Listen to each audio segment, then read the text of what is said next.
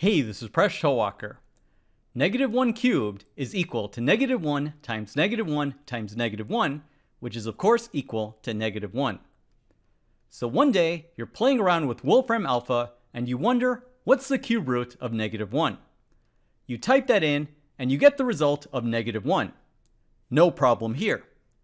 But then you wonder, what would happen if I type in -1 raised to the fractional exponent 1 over 3? So you think you would get the answer of -1, but instead you get something totally different. You get the complex number 1/2 plus I root 3 over 2. There's also some notation that Wolfram Alpha is assuming the principal root. So what exactly is going on? We have -1 raised to the fractional exponent 1 over 3 is a complex number, and the cube root of -1 is equal to -1. And amazingly, these two things are not the same output. In order to understand this, we'll take a step back. Consider the equation x squared is equal to 4. There are two solutions to this equation. X is equal to 2 is the solution because 2 squared is equal to 4. X is equal to -2 is also a solution because -2 squared is also equal to 4. We can think about this graphically.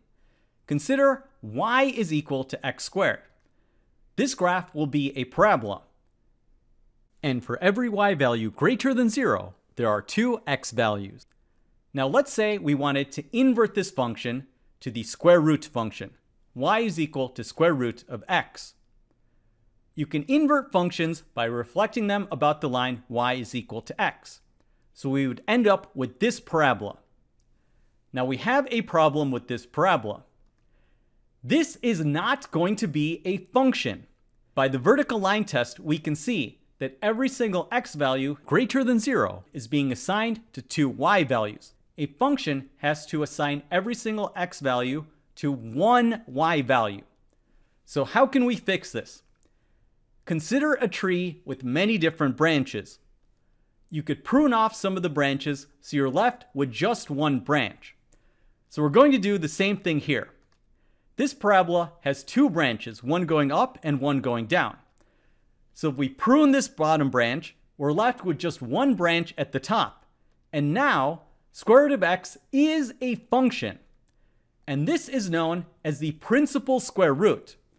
So this always comes up in online discussions. If you have something like the square root of 9, is it equal to -3 and +3 or just +3? Typically, we want to just take the non-negative value. So square root of 9 is equal to 3, which is one value. So to summarize, if x is a positive number and n is a positive integer, we have y is equal to x to the power of n. This will have n solutions. If we take the nth root of x, this will exactly be equal to x to the power of 1 over n. And this will be the principal root. And again, we take a single value so that we can make a function, so we can do everything we could normally do with functions. Now, what if instead we consider x is less than 0? Y is equal to x to the power of n. We'll still have n solutions, but what can we say about the nth root of x and x to the power of 1 over n? In order to understand that, we have to get complex. So we have the complex plane here, and consider a number z is equal to a plus bi. We can write this in polar form as r multiplied by e to the I theta. So imagine we have a circle here, we have the point z. So the radius of this circle will be r, and then this angle theta will be theta. Now of course, you could add any multiple of 2 pi, you'll still get the same angle. So we could also write this as r multiplied by e to the power of I multiplied by the angle theta plus 2 pi k, where k is an integer. So now we want to take z to the power of 1 over n. This will be the set of n roots. Now we can do this to the polar form, and we get the result, the nth root of r multiplied by e to the power of I multiplied by the angle theta over n plus 2 pi k over n. This will have distinct roots for k equaling 0, 1, 2, all the way to n minus 1. The n roots also have a nice graphical interpretation. They will be the endpoints of a regular n-gon.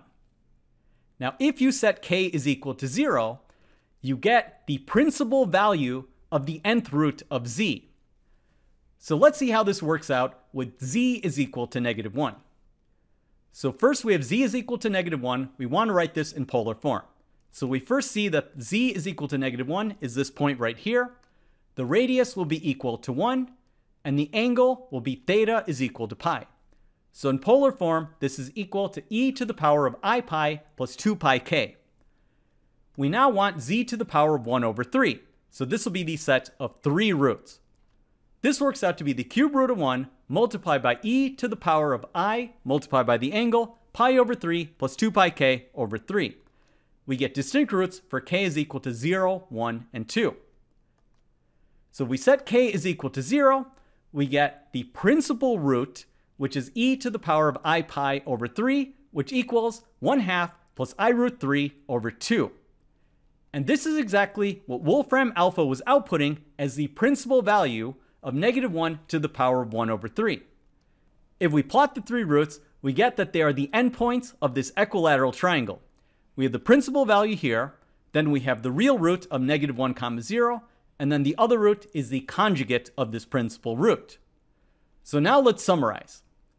If we have a negative number, then y is equal to x to the power of n. How does that compare to the nth root of x and x to the power of 1 over n?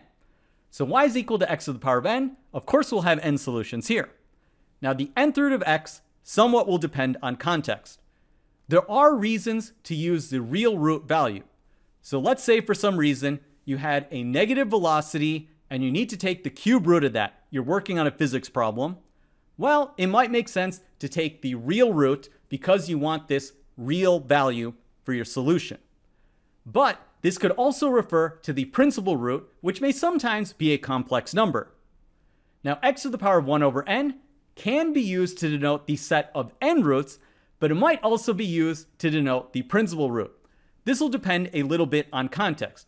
But the general point is that the nth root of x and x to the power of 1 over n may not be the same thing in all contexts, and it's an important distinction to know. The definitions and conventions presented in this video are what I found in my textbooks and in my research online. But I will warn that there is no standard definition of a principal value that's accepted across all texts. But just because one text says one thing and another text says another thing doesn't mean you have to call the whole thing off.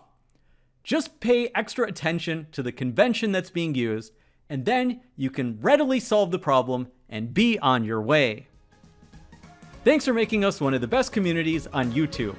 See you next episode of Mind Your Decisions, where we solve the world's problems, one video at a time.